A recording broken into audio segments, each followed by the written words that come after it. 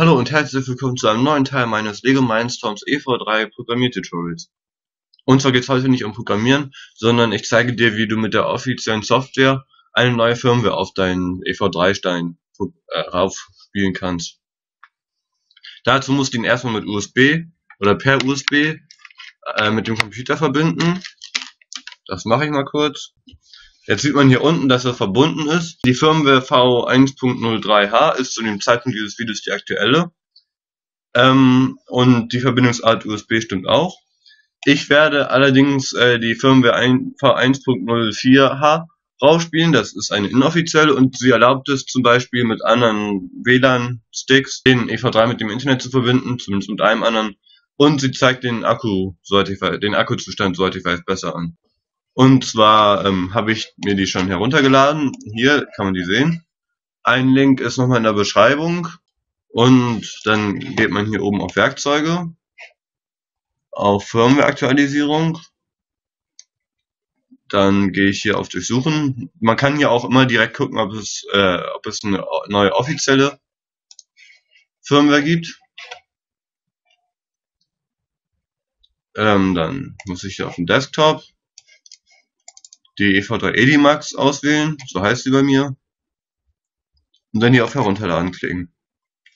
Mein EV3 zeigt jetzt einfach nur updating ... an. Gleich ist er fertig. Die letzten paar Prozente können übrigens etwas länger dauern als die vorherigen Prozente gebraucht haben.